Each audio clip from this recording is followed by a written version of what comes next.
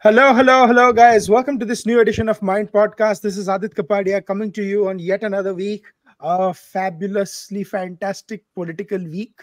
And together with me are two of India's finest exit pollsters, opinion pollsters, who are going to break down their numbers. I am kidding. We have invited two guests who get all their elections right. So we did not invite all the exit pollsters of India because they did not get all the elections right.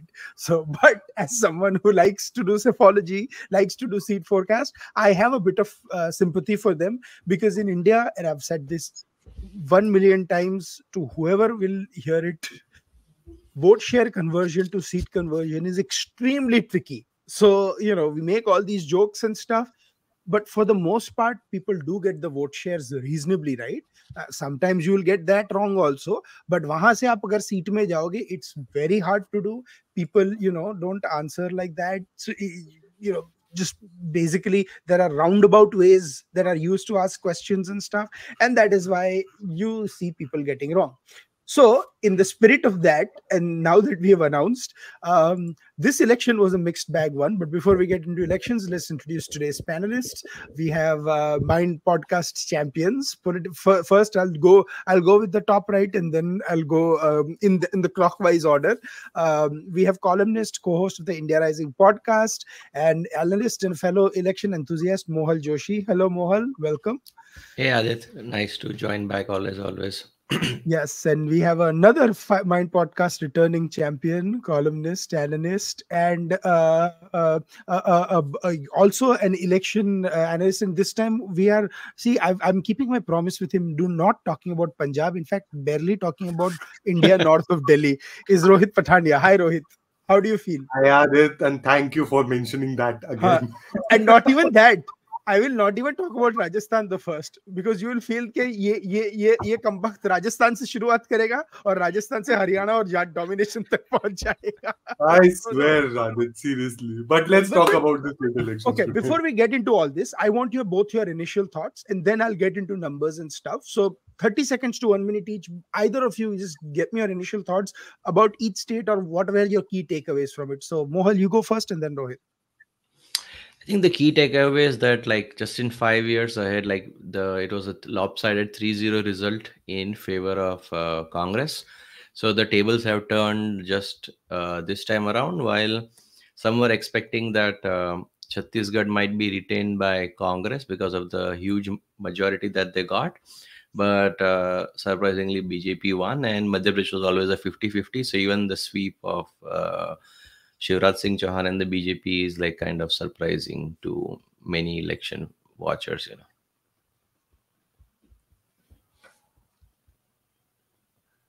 What do you think, Rohit? Broadly in agreement with Mohal Bhai here. In addition to that, a couple of things that probably got missed in the larger discussion because of the bipolarity that was perceived is the total collapse of the third front in all these three states, and the fact that there was a significant dent in the way the tribal vote patterns have happened this time, unlike say the previous Vidhan Sabha elections in these states.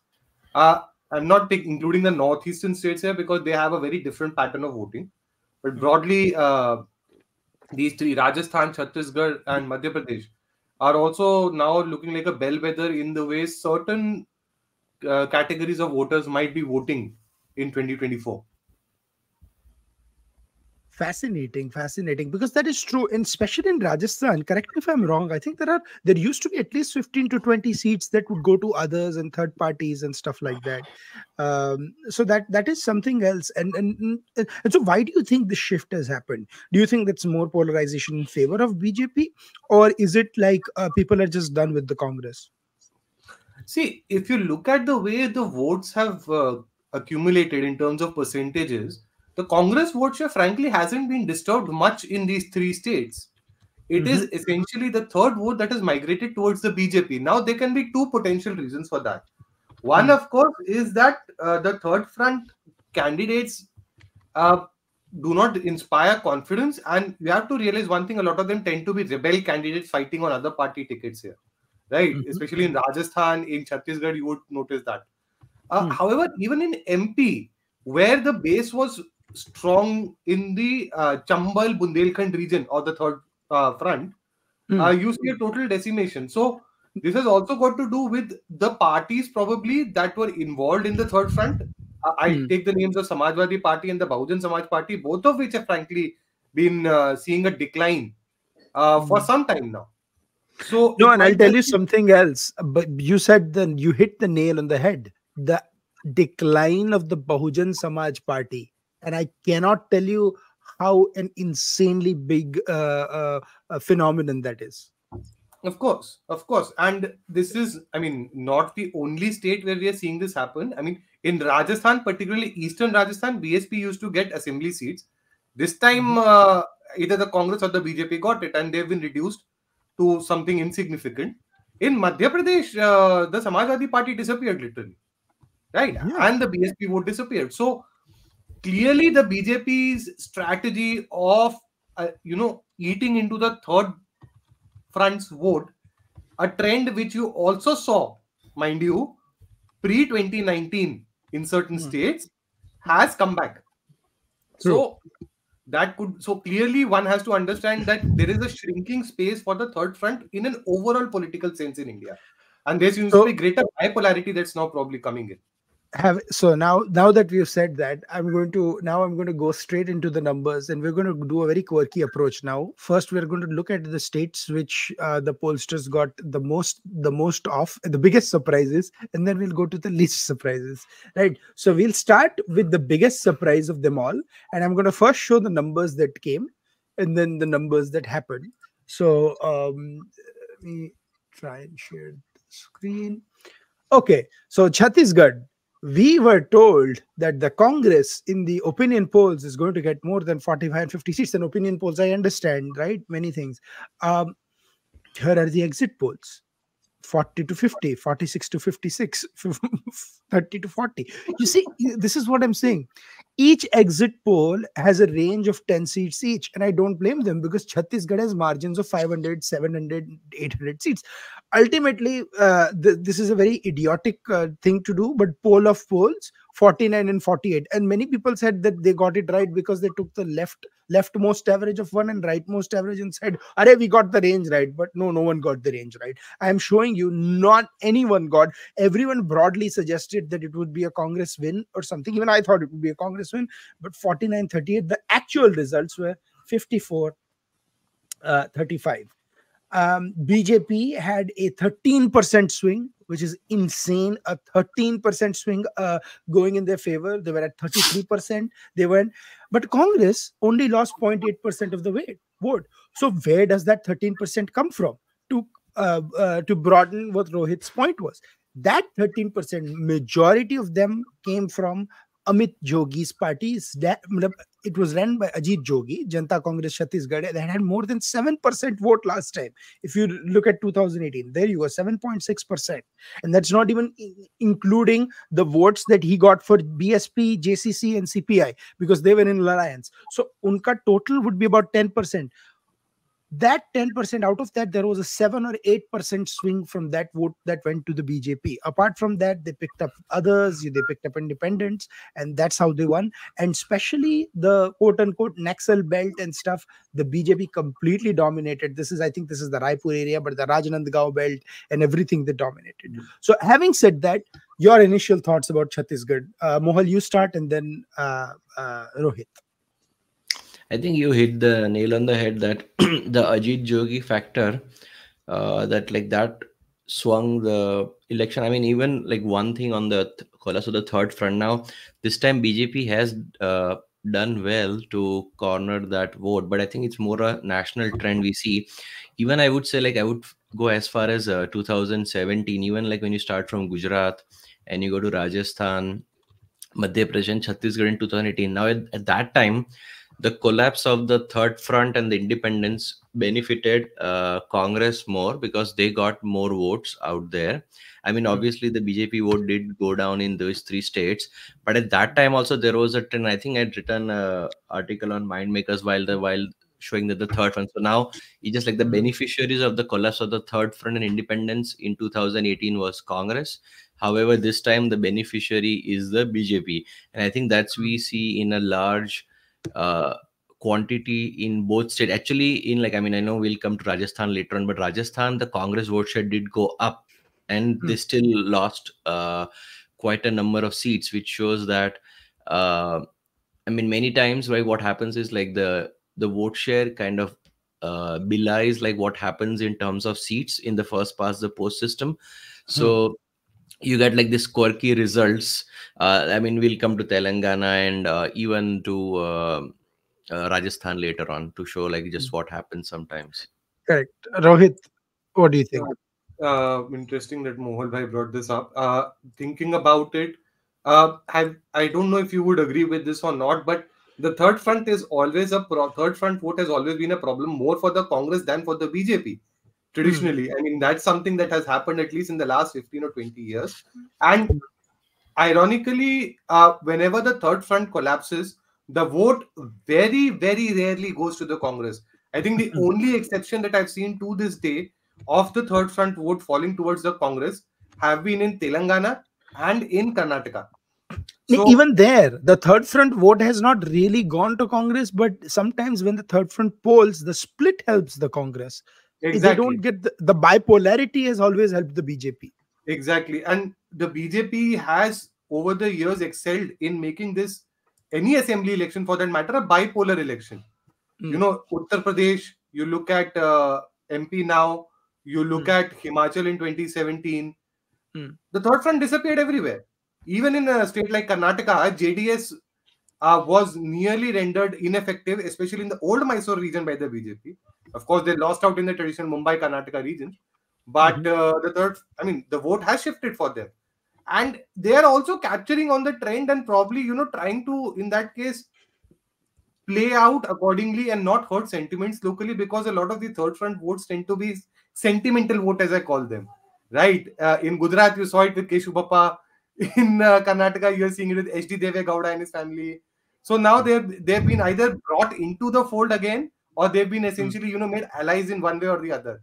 Hmm. Now it's so this helps the BJP in two ways. It lets the third front do all the trash talk, so to speak, in politics, while they themselves look sophisticated and suave in the whole process. So I mean, I'm going to, yeah, go on, elec- Wal. so elections are becoming bipolar now. Some places it's like there is, let's say, in West Bengal, like the CPM and the Congress, they like collapse. Like all their vote went lock, stock, and barrel to the uh, like the Mamta's party, right?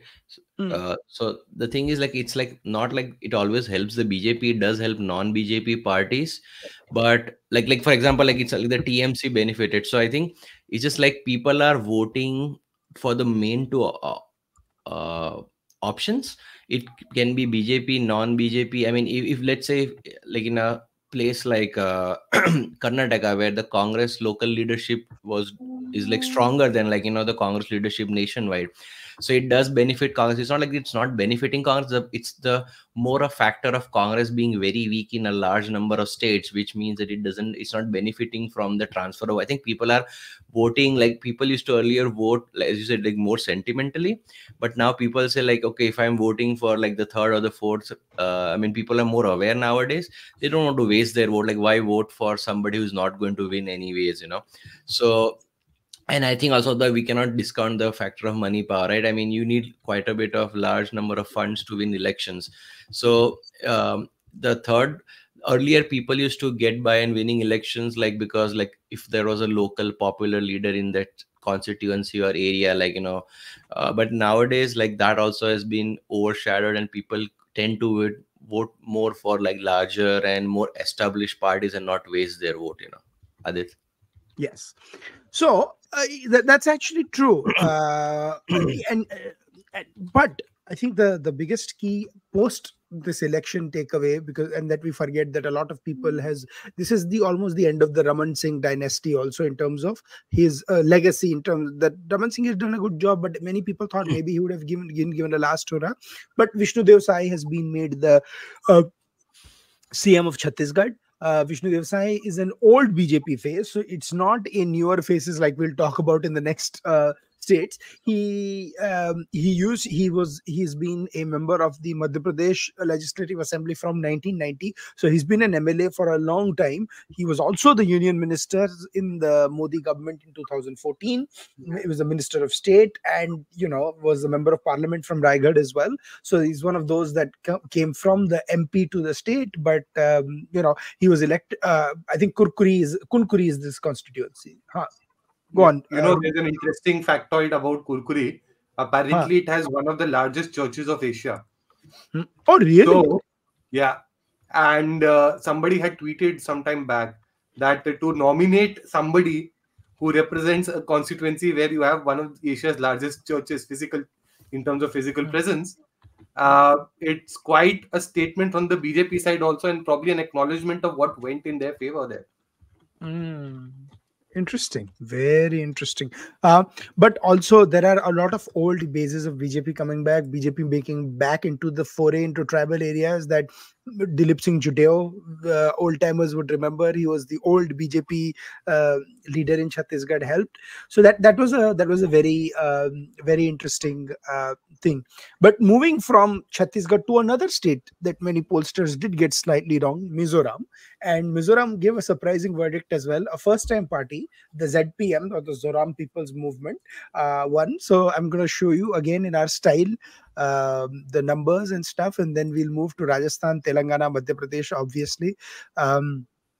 So the most people thought that it would be a hung assembly where ZPM got 17 or so, or some people also gave it single. Republic TV poll gave ZPM less than 12 seats, but ultimately ZPM got 27 seats. Axis did get this right, so I will give partially. They got 28 to 35 on the lower end. They got it right, but the BJP got 2 seats, and the Congress got 1 seat.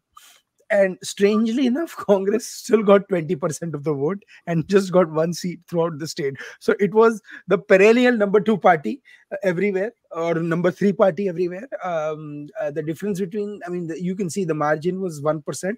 BJP's vote share is concentrated here in the south, so it got 2 seats from there. And they are in alliance with the MNF, but they all fought elections separately. In Mizoram, there are 40 seats but 4,000 candidates. It's that crazy. And not 4,000, but at least 400. I'm exaggerating.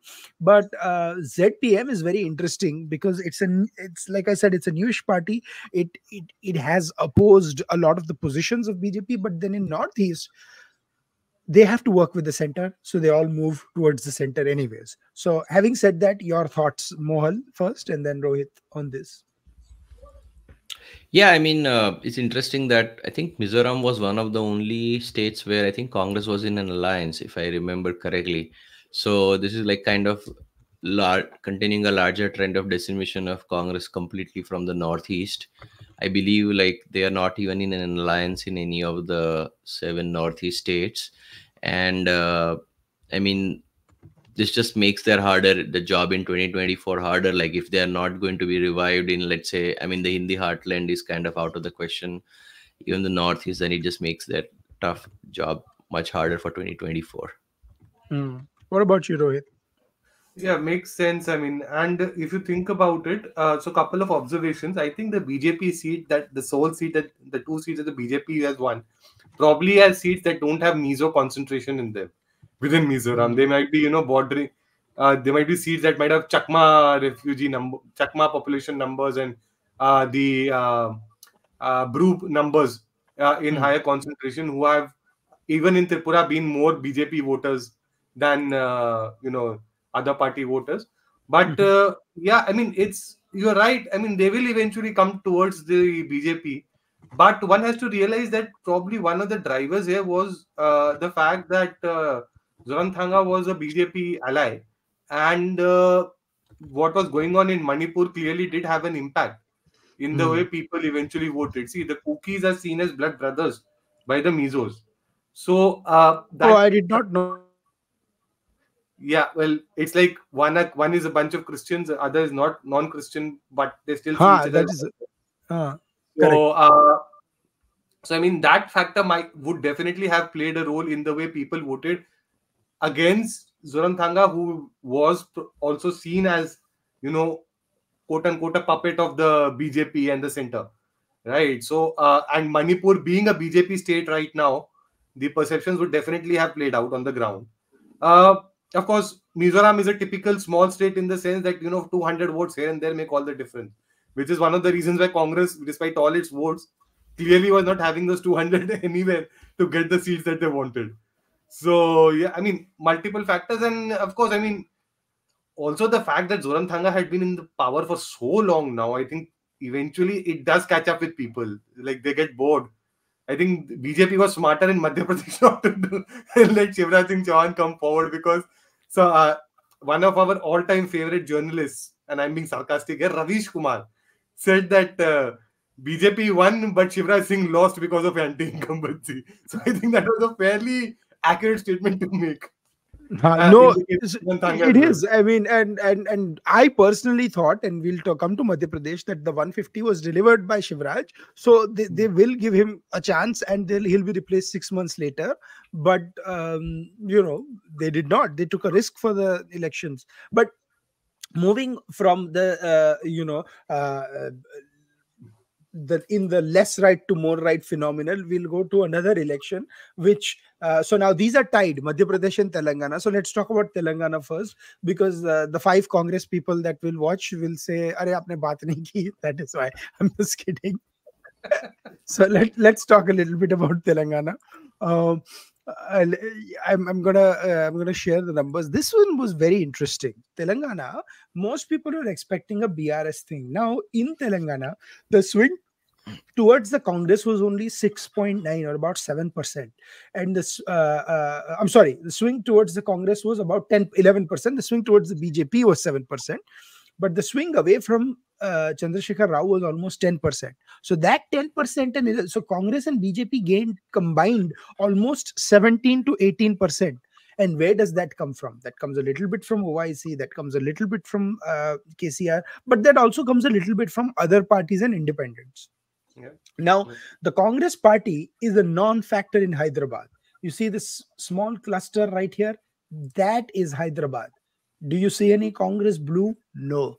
That is almost 21 seats. Congress is a non-factor in 21 seats out of 117, and yet it ended up getting 64. So it was only fighting this election in 99 seats, right? So before I get into the nitty-gritties of it, your quick thoughts.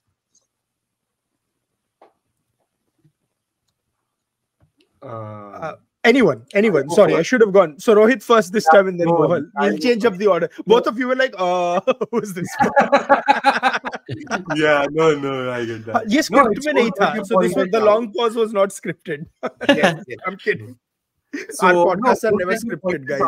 out. It's interesting though that the BRS managed to win so many seats in what used to be traditional Congress strongholds in Hyderabad, So, especially places like, even though AIMIM has still stubbornly held on to the seats, at least 3 or 4 seats, if I'm not mistaken. No, 7 seats. 7, yeah. So, they've always been a 7 to 10 seat party, essentially. Exactly. Most people don't remember this. At best, they've been managed to win. The best they've ever tallied in Hyderabad, in Andhra Pradesh rather, was 12, if I remember. This was the That's right. Vice Parila. So, and then they used to be an ally to the party as well, Congress in those days. But yeah, I mean, you have to realize one thing: the BRS essentially, and this is something that we've been hearing through the grapevines also quite a bit, was essentially saved by the BJP from complete routing. Yeah. So what apparently the grapevine is saying is that the BJP decided to sit out on this one instead of going full aggressive. And you have to realize how BJP was clearly aware of where the public sentiment was. If I'm not mistaken, uh, a BJP candidate defeated the sitting chief minister, Yes. KCR. Yeah, we're going to come to that. Not just the sitting chief minister, he also defeated the future chief minister. Yeah, on the He same seat, defeated. exactly. He So defeated. He defeated KCR, and he defeated Revant Reddy Revant also, Reddy. yeah. Revant Reddy. Yeah. So KCR So stood from two seats. One is Gajwel. Whenever someone fights from two seats, that's the one he won. And even there, the number two was Etala Rajendra, exactly, who and was a Hitler BJP Rajinder has candidate. been openly challenging KCR for a Correct. while now. That's right. So So, that's it. And so Etala yeah, I mean, Rajendra. the point being Huh. that that clearly shows you that the win, it was there for the BJP to make a bigger mark in the state, Mm, mm, though the lack of campaigning and some kind of face saving given to BRS by for instance pulling back of Bandi Sanjay from mm. the affairs of the party in the That's right. state, Mm. and just letting things waver around for a while. And even the campaigning, frankly, of the BJP was aggressive only in its very last phase, when Correct. Prime Minister Modi was brought in and the Porata Arakshana No, Samiti because they was brought probably on the realized stage. that, अरे भाई, we have a chance actually. हमने गलती कर दी. So before I get to Mohal, I want to talk about three seats, which will talk about the issue. So first of all, you talked about Gajwel, right? Gajwel Yeah, mein BJP did never contested that seat. That's the first time. exactly. TDP used to contest and everything. 29% vote, almost 28.7% for a first time entrant is unbelievable. Where you have Yep. two strong parties, right? So that's Gajwel. The second is Kamareddy. Kamareddy, KV Ramanna Reddy defeats both KCR and Revant Reddy. I mean, that's unbelievable. Last time, KV Ramanna Reddy, the same candidate, got 9.5% of the vote. This is a swing of 27%. Yeah. So it is unbelievable what they have done. And this has a significant Muslim population as well. So Yeah. don't just think that and there was no Muslim candidate, there. But I want to talk apart from this. I want to talk about the third seat, which is Nampalli. This is in the old Hyderabad region. Now Nampalli is an AIMIM strong seat. They used to win this by either 5%, 10% margin. So you have earlier AIMIM won this by 14,000 votes. Even last time they won it by 10,000 votes. This time Congress got to within 2,000 votes, Yeah. Yeah. and they could have actually taken them down, with 1% swing here or there. My point is, these are seats that we were told that AIMIM could never lose, right? And they almost lost it. So the story of Telangana for me this time was the decline of the BRS and the BJP de facto. If the BJP in Hyderabad, if Congress is not a factor, the BJP is a direct benefit of the BRS. And if for the Muslim vote, the battle is between the AIMIM and the Congress in the region, that means that the BJP is a beneficiary of the Hindu votes in those seats. There are two seats that BJP got more than 50% margin. One is obviously Gosha Mahal, which BJP will win even if they don't win anything else in the state. Raja Singh's seats, but other seats also. But there is no excuse for them to not do well in seats like Jubilee Hills, where Azharuddin ran BRS close. Jubilee Hills is a very upmarket seat with some Muslim population of Hyderabad, but has a lot of non-Telugu population also who have previously voted for BJP, the part of Sikandrabad Lok Sabha. Yeah. So why is that happening? And that's what we got to see. So before that, Mohal, first your BJP thoughts. also won one seat in the Hyderabad region, right? Two seats. Two seats. Okay, Uh, okay. Yeah, they may that's have like they won Gosha Mahal, and then they won Gosha Mahal तो is a certainty. वो candidate पे है, वो party पे नहीं है. and they won another seat. I forget which one, but the shocker was they lost Amberpet. And Amberpet Kishan Reddy's seat thi. Kishan Reddy ki seat thi, which they had won 2 times. And Kishan Reddy this time was their face. So, but he lost by why? just probably less So than. last time he lost by 1,000 votes, and this time they didn't even give him that seat. And it was Krishna Yadav, and I think he lost again, if I'm not mistaken. Yeah. No, even a seat like Kukatpalli could have been easily won by the BJP actually. Absolutely. Gone to them. So it's a little bit of that, but and as same for Sikandrabad. But Mohal, your thoughts before we get into specific seats. Yeah, I think this just shows like large level of anti-incumbency for the BRS. I mean, it's kind of surprising that like KCR was on like this strategy, like he wanted to become a future PM in a third front, and he renamed his party from the TRS to the BRS. But now he lost that one state that he was. So it's like trying to like aim for like higher goals, but like, if you can't even secure your own state, then I guess Mhm. this will just kill your chances, like, before even if any hypothetical third front would come out. I Mm. think also this is like kind of little bit of the like Chandrababu Naidu, like, where like when he lost, like it was said that he was only developing Hyderabad and he was neglecting the rest of the state. I mean, this is like same, like it looks like, I mean, it looks kind of similar that KCR could win the seats in Hyderabad, like where Congress couldn't make a dent, but rest of the state, like he lost big, with the huge swing. And then I think he also highlighted the collapse of the third front, like because if 17% goes to the two BJP and Congress, and the BRS are only loses like around like 7%, it means that there's 3 or 4% coming from the independents and the third parties, out there. Absolutely, absolutely. So it's interesting that the changes are happening, but then there are also some seats which there will never be any change. Chandrayan Gutta, Akbaruddin Owaisi's seat is one. Um, he reduced his margin. Last time he got 67% of the vote. This time he got 65% of the vote. So he only won by 53 percent vote. So there are some seats where it's like I always joke. It's like the Republic of DK Shiv Kumar in Kanakapura, in Republic of Kanakapura in Karnataka. That kuch bhi ho jaye, DK Shiv Kumar will always win, or Mohal will know the Republic of Ellis Bridge in Ahmedabad for BJP. Matlab, I actually was going through an exit poll data where a pollster actually polled there, and I'm like, why did you poll? I've been living there for the last 30, matlab, living there for 18 years, but now knowing there, I just go around and look around left, look around right, and you could tell BJP will win. So it's I that mean, easy. last election in Gujarat, Ellis Bridge, I think the BJP guy got like more than 85, 86%, which means that everybody else combined would have still lost the deposit. Huh, Yeah. matlab, it is that crazy. So I This Yeah. mean, reminds matlab, me of the Thousand Lights constituency in Chennai. huh, DMK will exactly. win even if they put up a donkey on that seat. When So they won 4 seats or something, right? When they were even reduced then to some they won the crazy Thousand amounts, Lights. even then, Yeah. yeah, exactly. So yeah, in Elizabeth last time the BJP got 81% vote, 80.4%. So their winning margin was 71%. It's that bad. My joke about the Congress party is that when in the 1970s they would get 25,000 votes, and that number for them has still remained 25,000 only.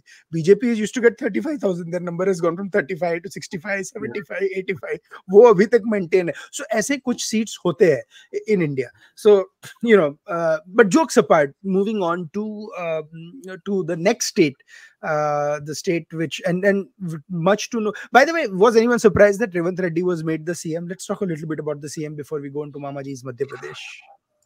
That's a very No, I good mean, question. Yeah, Mohal, pehle aap. yeah, no, I mean, he was the leader of the campaign. I mean, even like as far as 4 or 5 years ago, like what Hmm. I've heard is that internally, like the Congress faction of Telangana, they saw potential in him, and like they were sure that like under him they would do much better. I mean, after the bifurcation of the state, Congress was completely decimated in both Andhra Pradesh and Telangana. Actually, the funny part is like even though like Congress party did push for the resolution in the parliament for bifurcation of Telangana and Andhra Pradesh. I mean, bifurcation of actually Andhra Pradesh. I mean, they didn't reap the rewards. So this is like kind of returning back to the old like YSR days where Congress used to comfortably rule Telangana. So it will be interesting to see like whether Revant Reddy. I mean, he has an interesting background, right? He's a ex ABVP, and he also was in the TDP for a longer part, for a few years. So I mean, it's like actually like you can at least give credit to the Congress that like in many states like they have been propping up leaders like who have been like either there's a case of infighting like Madhya Pradesh or in Rajasthan. At least they did put up a good credible leader and they identified like who can win the elections. Usually like there's a case there where there's after winning the elections there's so much infighting, so yet to be seen whether he can hold this ship steady for like the next 5 years, like Adit. Hmm. Interesting. Before I come to Rohit, there is a very fascinating trivia.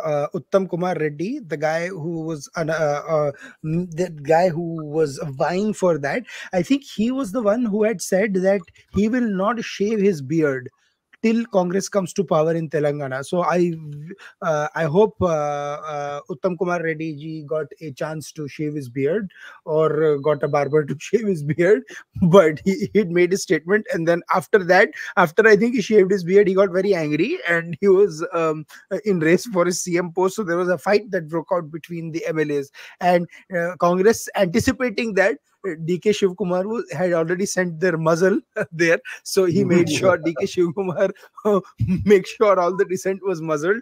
And what is interesting is um, Congress party for once has managed to get back the Reddy vote, and that is very significant, because now they are in line to get at least 8 Lok Sabha seats from Telangana. Yeah. It's good that you brought this point up of the Reddy vote. In fact, some of the BJP support from the Reddy community that you could see on Twitter has been very frustrated with the BJP for not even making the effort this time in Telangana. So clearly, a significant chunk was waiting to get the right candidates and the right environment from the party in the state to vote for them. But it's very interesting. Revant Reddy's background reminds me of a certain experiment that used to be run by a certain top echelon leader of the BJP that helped the TDP sustain for so long.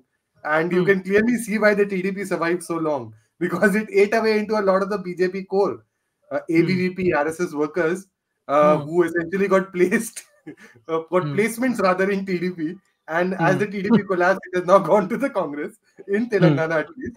I don't want to take names, but I think everybody got the hint here. So that era having gone, but it's very interesting that Revant is seen to be someone, or is being portrayed as someone who's very pragmatic. Even as the Congress party has come up with its typical freebies promises in Telangana, there are videos of Revant Reddy going around speaking at some talk show back in the past, where he's saying, you think you'll get freebie, but in reality, people are just taking money out of your pocket and giving it back to you. So, I mean, he's saying that's because politicians will only say what people want to hear. So, I mean, that kind of pragmatism is very rare to hear from a politician, that to a student politician. That was the era when that leader is now FB, forgotten brother. So exactly. if you still don't know whom I'm talking about, then shame on you. So anyways, moving on from the and by the way, BJP last time got 20% vote in United Andhra at that time. Yeah. And that alliance in Chandra, and they won 4 Lok Sabha seats on their own. And that alliance with Chandrababu Naidu in 1999 killed them. Although they won 7 Lok Sabha seats, and if I'm not mistaken, 3 of them came from Telangana that time. The Telangana. Correct. So I mean, they would have the BJP would have actually done at least gotten 10 Lok Sabha seats had they went alone or something, because people were tired of Chandrababu Naidu, and because people forget the anti-Ram. At that time, Vijaya Shanti, the actress, quit the BJP because of that alliance. Not just this time also she quit. She's a serial quitter. No, she went to Congress this time. So Vijay Shanti this time also. So वो कुछ चीजें बदलती नहीं है politics में. Ayaram Gayaram can be I, Vijay Shanti gaye Vijay Shanti. I mean, however you want to put it this way. But that is, he's like Sukharam of Himachal, but at that time, exactly, that's where it came from. But no, that time there was people. So Saundarya, another popular actress, who she tragically died in 2004 while campaigning. Another strange victim of helicopter crash. Somehow it is almost like in 2009 it happened with YS Rajshekhar Reddy. In 2004 it happened with Saundarya. But so BJP had, and then they had what's his name, that famous villain, Kotta Srinivasa Rao, who was an MLA of the BJP. Then you had Krishnam Raju, again a popular Telugu star of the BJP. So BJP had started making these forays in 90, and Atalji was at peak popularity. So honestly, if BJP would have say fought 15 seats and given the TDP 25 to fight, and say if BJP would have gotten 10 or 12 out of 15, it was a फायदे का सौदा होता जो BJD के साथ arrangement था. But the arrangement that Chandrababu Naidu them in 99 was what Naveen Patnaik gave them in 2009, and that was a Yeah. Ghate ka Faida, Ghate ka Sauda, I'm sorry. Uh, True. anyways, so coming to coming to Madhya Pradesh, this is very interesting. Um, so this page till about 48 hours ago had the picture of Shivraj Singh Chauhan. Till about 48 hours ago. Now the leader of BJP in Madhya Pradesh has changed to Mohan Yadav.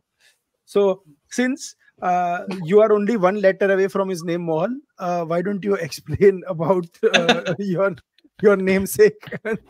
It's not Mohan Yadav. Let me clarify. And about BJP's stunning win. Before we get into that, let's look at the polls. Most polls, no exit poll got it right, and I say this with a sense of responsibility. The only exit poll that got it right was Chanakya to some extent, and Axis to some extent. They got the outer edge right. Okay, they Yeah. were still off by 10 to 12 seats, but I will give them that they got to the two-thirds majority of BJP, right? More than two-thirds majority. And to see the domination of the BJP is this, right? Now, every other state, Congress actually won a little bit of votes here, there, like they were like within 3%. For Madhya Pradesh, there was a solid 8% gap between Congress and BJP. The the what you may call the separation was almost 30 lakh votes. So it was an unbelievable mandate for the BJP. 163 seats, but all won by big margin. Where did the capitulation happen? Well, the BSP, as Rohit said, completely evaporated. BSP at one time we used to have 10-12% in Madhya Pradesh. They are down to 3%. Most of that vote, that 6% erosion, they all went to BJP. The independents votes all went to BJP, and that is how they Even won. So SP. even Yeah. SP, yeah, but I mean, SP they का were तो in उतना था नहीं. They yeah, were yeah, they only were two in like seats. 5 seats. Yeah, I mean 5 seats. They were like, Correct. influence Correct. they So, had. but this is the domination. So I want you both to talk about this domination of BJP, then talk a little bit about the chief minister, and then we'll move to Rajasthan and wrap up. So I think like if you see like Madhya Pradesh, um, like if you exclude 2018, if you look at the 2003, the 8 and the 13 results, I think BJP used to get in the neighborhood of 150 seats. So like we can now probably call that like the 18 was a kind of an outlier result. I think there was a lot of anger, like the Mansoor firing, like a lot of people had died. There was like agrarian distress. I think there are a lot of parallels with Gujarat 2017. Like the Yeah, agrarian and the farmer communities were upset, and there was also a lot absolutely. of fatigue with the local BJP leadership back That's correct. then. Hmm. So like I think it's just like maybe the 2018 was not start of a new trend, but maybe was the outlier event. And I think, as you Mhm. said, like all that third party independent vote has come back to the BJP, and like it's That's right. like status quo. And I mean, many people like on the day of results call, like maybe the MP is like kind of the new BJP, sorry, the new Gujarat of BJP, It where is they are absolute. they are like in down. And I think even BJP did work in the tribal area, so a lot of the tribal seats that they had lost, I think Hmm. more Hmm. towards, I believe the tribal seats are toward the west and the southern part of the state, right? That's correct. They were able to win back many of those seats, so they did work a lot on like reducing the. I think 2018 just looks like to me like a outlier where people were just fed up and they just wanted change. No, and it happens because when you have a continuous rule of a party, whatever the party, that is why that change, that issue happens. That is one of the reasons why they could have gone for a newer face, because BJP was genuinely worried maybe that is there a fatigue coming in with Shivraj as the chief minister. So there is happening, but given the No, fact but that, On the fatigue, you brought up a good factor. I think both here and even in Rajasthan, I think in the posters in the early Hmm. days of the campaign, they didn't have photos of both Shivraj Singh Chauhan and Vasundhara Raje. Later on, they realized that there was on ground popularity of Shivraj Singh Chauhan, and they added the pictures of Shivraj Singh Chauhan on the poster. So that was also kind of an indicator that at first BJP was reluctant, because they thought like I mean, the 15 plus, let's say 3, so 18 years of anti-incumbency will hurt them. But later on, they realized that Shivraj Singh Chauhan, I mean, everybody has now referenced his Ladli Behna scheme, and Hmm. other factors, like he was popular. And I think MP was, I think, where women vote had outnumbered the men vote by, I think, like 2 or 3%. So that also I think there's also one of the other factors that's not talked about a lot is like the women, like, see, like maybe 10 years ago, like 15 years ago, like the men vote used to outnumber the women vote by at least like 4 or 5%. But now I think we are seeing a reversal of the trend. So I think capturing the women vote is also important. I think if you see that, like, and parties are actively targeting the women vote. So if you see, like in Karnataka, like Congress did that free bus rides for women and stuff. So there were these parties are starting to, I mean, they realize, like, once, like PM Modi with his the Ujjwala Yojana and stuff, like they are starting to target women, and they see the benefits that women voters are seen like more reliable voters for both parties, like versus the men who might be more fickle.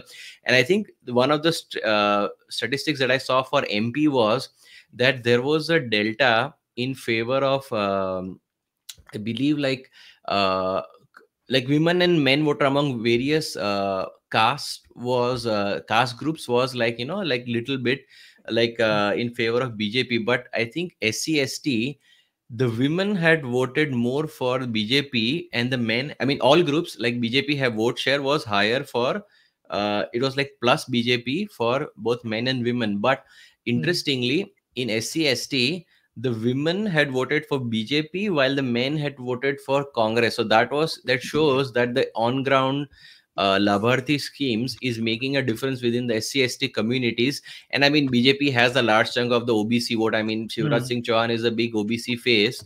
I think he was the only OBC chief minister. I mean, now we still have a OBC chief minister in Mohan Yadav, but I think it pretty much consolidates. If the SC ST women are voting with you, if the OBCs are with you, then it just creates a lot of trouble for the opposition, that like they have to, which groups or castes they target becomes harder for them. Absolutely, absolutely. So, I will tell you this. What is interesting is, except for the Jabalpur belt and some in the Ratlam belt, BJP has dominated every other area of Madhya Pradesh except for the tribal and the Jabalpur region. Jabalpur is obviously Kamal Nath's stronghold. Another republic in India, Republic of Chhindwara, exists there. कि कांग्रेस हर जगह खत्म हो जाए, छिंदवाड़ा में कमलनाथ अकेला खड़ा रहेगा. He's the only place. It takes its place in the golden days of Congress, along with Republic of Baramati and Sharad Pawar, where they will never lose. The Pawars never lose. So, Rohit, your thoughts on Madhya Pradesh and the new chief minister that apparently not many knew about, Mohan Yadav, he was a cabinet minister, that but he didn't. But BJP is in a state of shock. So they went from a union cabinet minister Vishnudev Sai to a first time cabinet minister Dr. Mohan Yadav, to a first time MLA in Rajasthan. So Yeah. Now please we'll come to explain. Please. Rajasthan, but Huh. interesting. The eastern the eastern flank of Madhya Pradesh also, by the way, is a tribal belt, the Singrauli, the Siddhi belt, and even there the BJP has performed outstandingly well. In fact, the interesting part is in 2018 they had massively bled seats in that belt. So something has clear, and if you notice the way a lot of BJP's initiatives to address things like farm distress, for instance, they came up after 2018. Hmm. Interestingly, especially the PM Kisan Yojana, for instance, where they give you 6,000 a year as farm income support. So uh, clearly they had seen, and that the farmer vote angle was clearly a mirror of what was seen in Saurashtra and Gujarat, particularly back in the 2017 Hmm. election as well. So clearly something was amiss that time. But Kamal Nath in his brief stint actually made the farmers even angrier, because neither was the Congress able to solve the farm debt promise that they had come up with, nor Hmm. was even fertilizer being arranged, frankly. on time for the farmers. There were a lot of videos that time of farmers getting beaten by police to stand in line while they were waiting for fertilizer. That was basically due to them from the market, because an artificial fertilizer shortage essentially turned up in Madhya Pradesh at that time. So, I mean, definitely that segment did come back to the BJP. Women voters, of course, is something that a lot of people definitely talk about. And Ladli Yojana was, of course, one of the schemes. And even, I mean, the delivery on the ground definitely mattered, right? There are free schemes even in states like Karnataka. And right now, the only popular scheme in Karnataka that's causing a lot of waste for the Congress was the free bus ride scheme. But the free bus ride scheme is now turning into a nightmare, because buses are so overcrowded that the other parts of the population just can't There access is them. another problem. The rickshawalas are threatening to do a boycott. Big time. In fact, auto rickshaw walas are absolutely livid with the free bus scheme, because women were their were their core passenger in cities like Bangalore. So so part of the huge chunk of the income, in fact. So that has really started causing them a lot of problems. So, and yeah, but coming back to MP, the government of India for the last 6.5 years has been going like all guns blazing in reaching out to the tribal communities, the Janjatiya communities of India. Things like the Eklavya model residential schools and a massive ramp up of those residential schools. They used to be like something like 100 odd, and the government has added, I mean, more than 50% within three, That's 4 years. correct. Or you look at the Vandhan Yojana scheme, which has been a major hit across tribals all over India, MP included. Or That's you look at, even something very interesting that the BJP did. It allowed the tribals to, not seek a license for brewing their own liquor in MP. Very few people know that there is a law like that, there is that kind of exemption for the tribals in MP. But that has been very popular, in fact, with the tribals, because there is a tradition of making your own liquor from mahua in That's right. MP. And I mean, there are jokes in MP, in fact, that ये सड़क पे पड़े हुए सारे क्योंकि सब महुआ का नशा करके बैठे हुए हैं. But I mean, it is a cultural tradition that has been respected. Absolutely. So I mean, the Janjatiya vote has not just in MP but also in Chhattisgarh delivered accordingly. Even in seats where the Congress was nearly in defeat, beyond the possibility of defeat. You look at the areas around Bhopal city, basically, for instance. These are all Gondi belt. This is all Gondi belt. And Gondis were never seen to be voting for BJP. But now you see a major sweep happening in that belt. Eastern Singrauli belt, similar case. The Malwa belt and especially the areas touching Rajasthan. Again, parties like the Bharatiya Adivasi Party, for instance, were beginning to get some ground there, but they've also lost out with time. So you do see this happening, that the BJP has managed to get votes from a community that probably did not vote necessarily for them. I think Gujarat was one example where under Prime Minister Modi's tenure as Chief Minister, you saw the tribal vote shifting significantly. So you see that being mirrored at one level now in other states as well, ever since he's become Prime Minister. Interesting. Yeah, absolutely. So, but when you talk about the Adivasi party and tribal party, let's move to the other border of Gujarat, because that is Rajasthan. Because I don't want us to go, because I know you guys are on a limited time right now, but we have to talk a little bit about Rajasthan, because Rajasthan was one state that broadly people got right, but the biggest thing in Rajasthan is the chief ministerial choice. And so first we'll look at the Axis, who Rahul Kawal jumps up and down saying we got the exact poll. I think they got the inexact poll this time from the Axis poll, because let's show they gave Rajasthan to Congress. They gave them 90 seats and BJP, and they essentially predicted a hung assembly. That didn't happen. BJP got 115 seats. I was saying that BJP was looking likely to get it. What is bizarre is the the threshold, the delta of the win. So whenever BJP wins in Rajasthan, the last two times it's gotten more than 130 seats. When the Congress loses, they've gotten about 100, but Rajasthan always has a 20 to 25% other vote. See, even now 41%, 81% has gone to BJP and Congress. Let's look at last time. 39 plus 38, 75% to BJP and Congress, right? And Congress's vote actually has gone up from 39.3 to 39.53, but the BJP has gotten up for 5%, and then the independents, all these blobs you see from others, Bharatiya tribal party, which now has split, into, they call it something else in Rajasthan, and Bharatiya tribal party in Gujarat. So given the fact, and then some rebels propped up who are very close to Miss Vasundhara Raje herself, they cut into a lot of BJP votes. So there was a lot of fascinating things, but ultimately BJP won. And again, 48 hours ago, this was Vasundhara Raje in this, but now Bhajan Lal Sharma is the leader of the party. Most people had not heard about him. I think he was seated in the third row, and even he was surprised. But he's been an old party worker, right? And whether someone likes it, doesn't like it, whatever, whatever said and done, the fact is, in BJP, it is still possible for an ordinary party worker to go from there to CM. So, what does that mean? And the BJP's risk that they have taken the CM and the deputy CMs both all from the Jaipur region. So your thoughts on that? Mohal, yeah, so I think it's like a generational shift everywhere.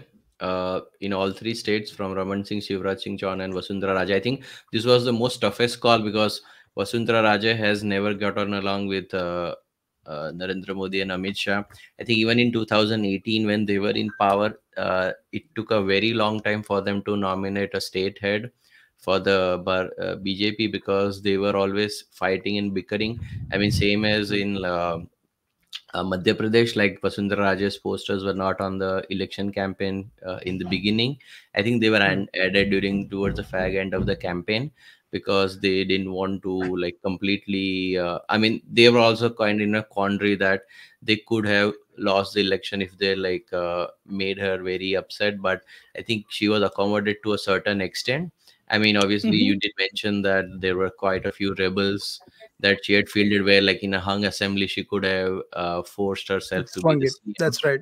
Yeah, I mean, even out in the end of the election, after the election, she was just holding out hope that she would be made the CM finally, but that didn't come to pass. And I think once the other two CMs which were announced before, I mean, it was kind of writing on the wall that if they were going for two new faces. I mean, I was just thinking, like, was BJP maybe intentionally selecting two new CMs so that they could make a case that like we are going with a cut generational shift? Because if they had retained, let's say, Raman Singh or Shivraj Singh Chauhan, then it would be harder to argue with Raja that that she would, like, why she's being sidelined while the other two are being continued. So it could be. It's actually a very fascinating take, and no one has said it, Mohal. So I think it's a brilliant point, because that could be it. You said the threshold and stuff, but Vishnu Dev Sai, I think he was an old face and his time had come. So I don't think there was any by and large controversy about that. And Raman Singh had lost the last election by such a huge margin. And there was no evidence to suggest that only Raman Singh delivered this election. Yes, Raman Singh. I think we can say one thing for sure, that the RSS and BJP worked very closely hand in hand, and the RSS actually swung the election in many, many seats.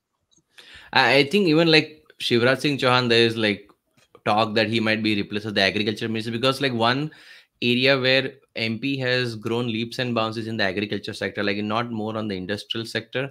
So there is like thought that he might be replaced as the agriculture minister. Yeah, could be. I'm not I'm not denying that. Of course. So but it's very interesting what Mohal Bhai has said, because now that you think about it, none of the better Noahs also were necessarily accommodated when the old guard has got replaced. If you think about Shivraj Singh Chauhan's case, Kailash Vijayvargiya, Narendra Tomar, I mean, while Narendra Tomar lost, right? Actually, no, he won. He's been made the Speaker of the Assembly, in fact. So. Oh, sorry. Yeah. Okay. But, actually, I had read a rumor that Vasundhara was offered to be the Speaker of the Assembly, and I'm like, my goodness, if that happens, Yeah, she's well, probably definitely. going to blow a gasket somewhere. Yeah.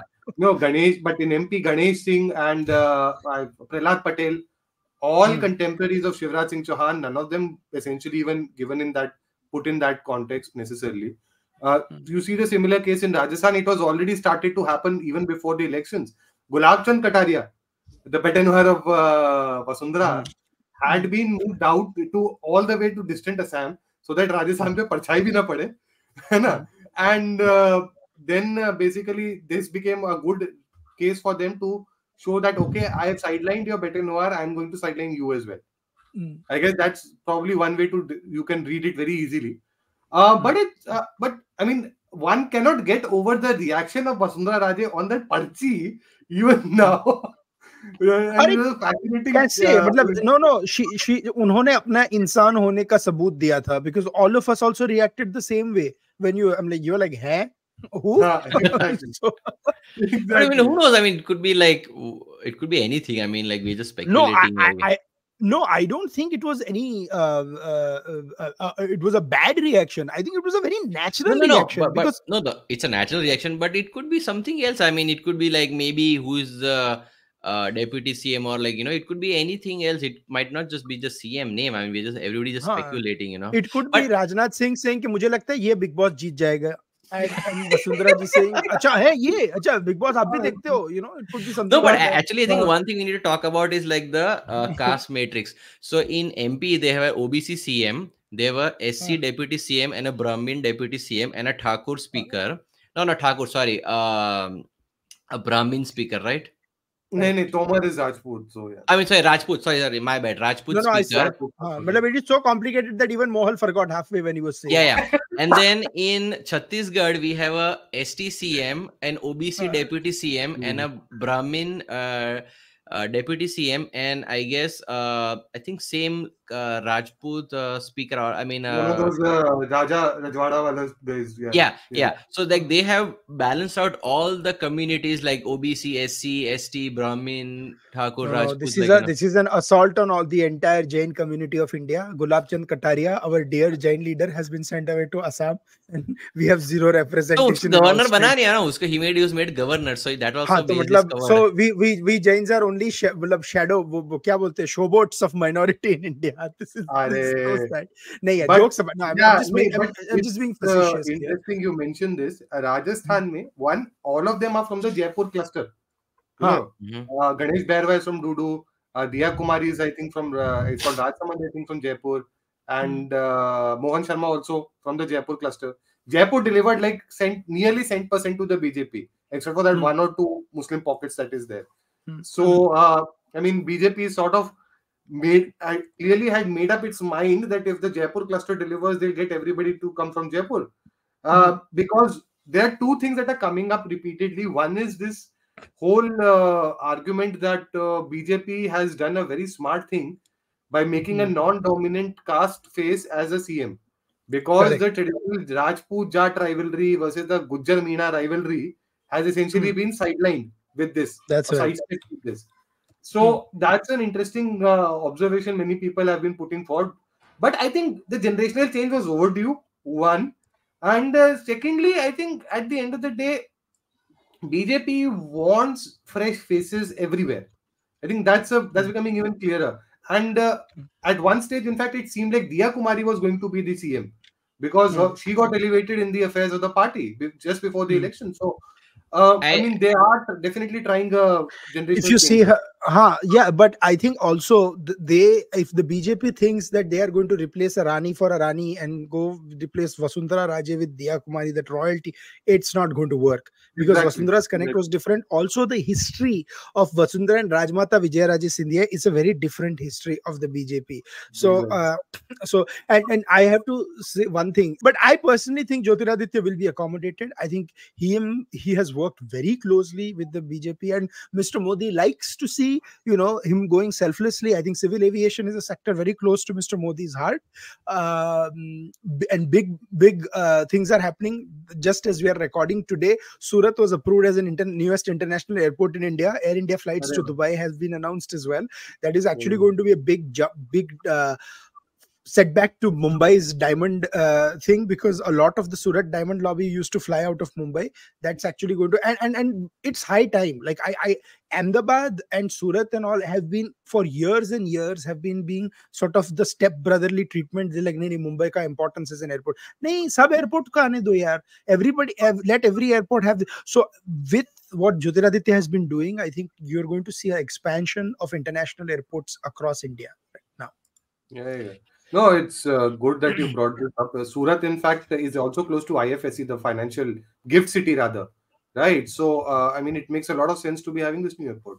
Sorry, I more. think I think one good thing you brought up and I wanted to highlight is like the fresh new faces. I mean, as Adit knows, since Modi's term in like as chief minister, he has regularly dropped like one third of the MLAs to beat anti-incumbency.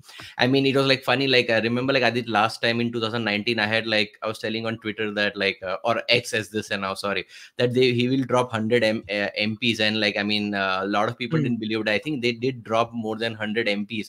So I think one interesting thing is this rotation from MPs to MLAs.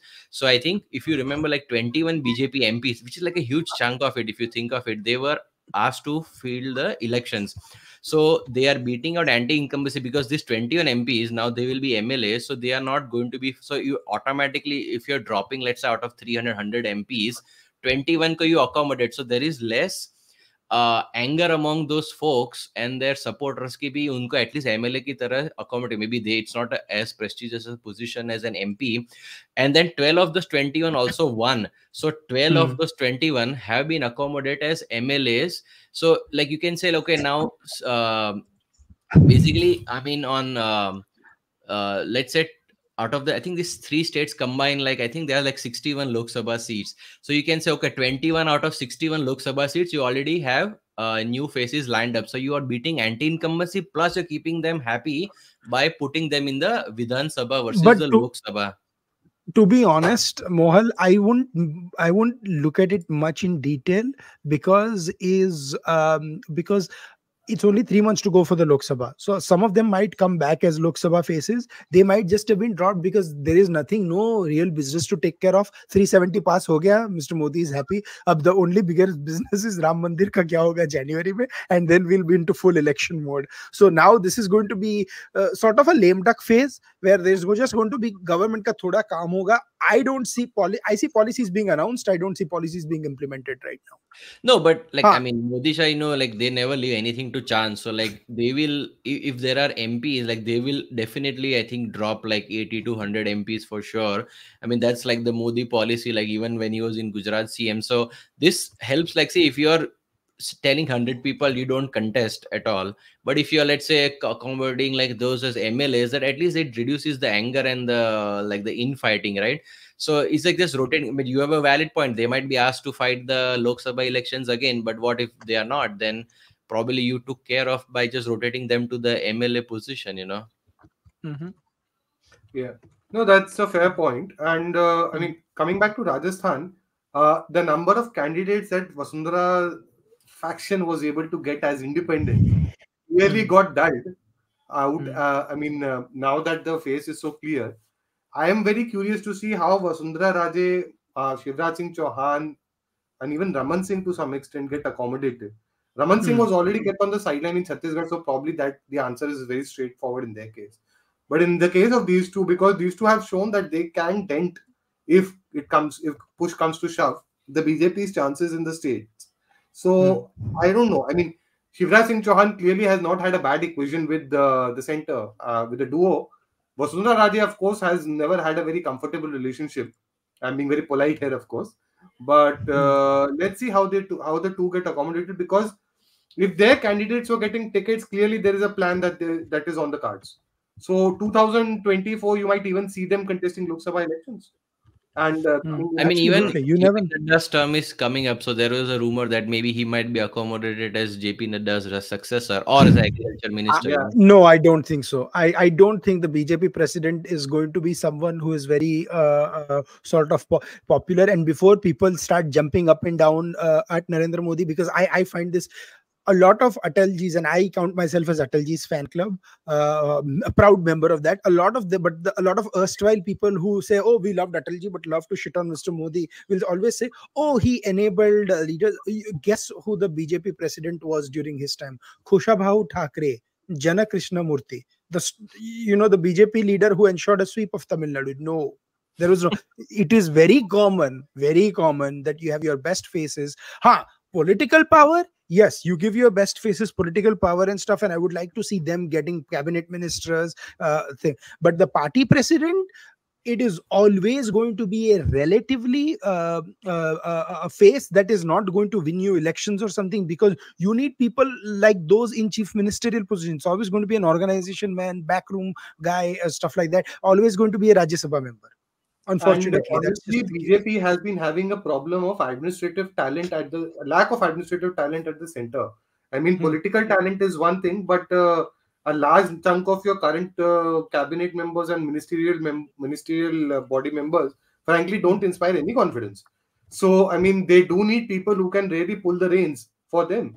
So, I mean, it would be good to have a couple of these faces at the center as well. I'm not advocating Hmm. for them, please. I've been getting those brickbats, so I'm not advocating for them. My point is that it does make sense to get somebody who has administrative experience to come and help at the center for sure. Like Amit Shah was brought Absolutely. in, right? So why Hmm. not these two?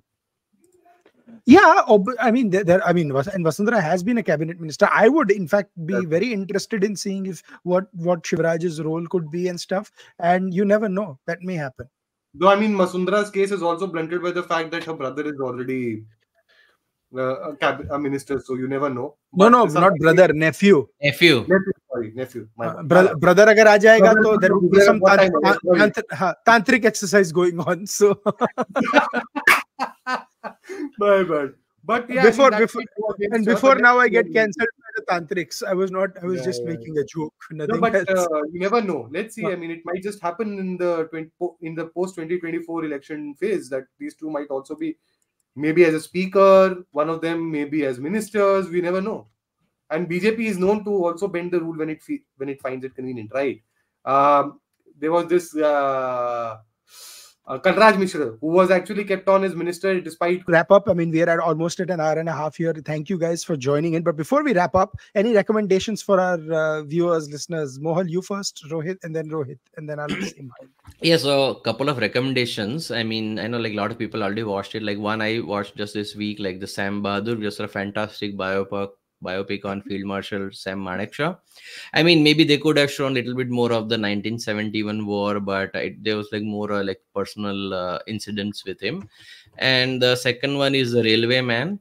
I mean, since you're talking about Madhya Pradesh, I mean, it also like a, a picturization of like the role that the railway officials in Bhopal played after the Bhopal gas tragedy and how they helped like get many people to save. And it was like a very fictionalized account, but I mean when you read some of the accounts online, it's like real acts of bravery to help many people get to safety and stop trains from coming into Bhopal. So Fascinating. Oh, I loved Railwaymen. I saw it and I yeah. absolutely loved it. I mean, the Rohit bhai? Irfan Khan's Sorry, son, I mean, we go have to ahead. give him a shout out. Like, I mean, he's like very grounded too. He's not like the like the star kids or the nepo kids in like Archie's. I mean, he's like much. I mean, I watched this fantastic interview. I think that like, and he looks very good. He gave a lot of credit to like KK when he said like, he was acting like a father figure. Like that was during the shooting, his father passed away, and he gave a lot of credit to KK who acted like a father figure. So I mean, he looks like a star in the making. Absolutely, he does. Rohit bhai, your recommendation, and I'll Uh, always say there is more only than one Khan for me, Irfan Khan. yeah. No, more than TV recommendations. TV देखने का मुझे time मिलता नहीं है. So Hmm. I'll give you book recommendations. One is this book written by a former BJP leader turned former governor of Meghalaya, Tathagat Roy, which is the biography of Shama Prasad Mukherjee. Hmm. Fairly detailed, amazing insights into what it took for Shama Prasad Mukherjee to ensure that Bengal would be divided, Hmm. so that a portion of it is part of India, and the Hindus of Bengal can get some relief from not becoming part of an Islamist project. The second book, of course, is also somewhat linked to that same theme, partition. Hmm. This is written by a man called G.N. Bali. Now it can be told. Please get your hands on this. This is about how partition happened in Punjab and the Hmm. events running up to it. The background of cities like Lahore, Amritsar, Gurdaspur, Layalpur. Must read and understand how or what basically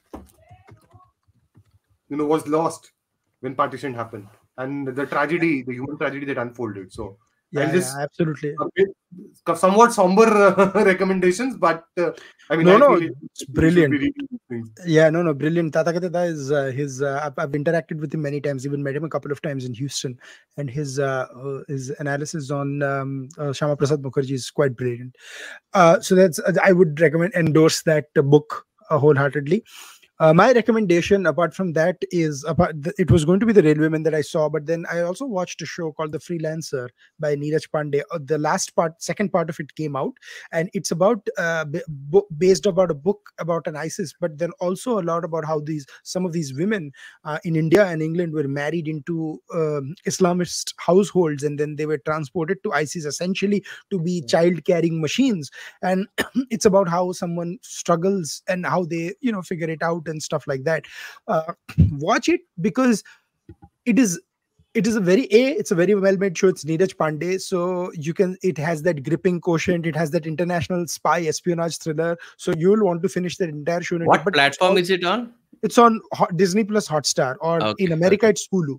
um, okay. but the reason why you should watch it is also because of how skillfully the problem of ISIS has been told. And there is a character of Anupam Kher who's like a IT guy, but he's also giving these speeches about how badly ISIS has infiltrated this, and especially in Europe and stuff. So it's well worth seeing.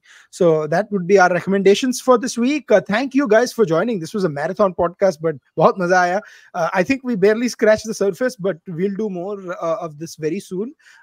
Till then, please like, share, subscribe to Mindmakers. Follow them. Follow Rohit and Mohal on Twitter, on X, on Facebook, whatever platform you choose. Write to us what you thought about this. We'll be back next week with more. Till then, it's goodbye. Thank you.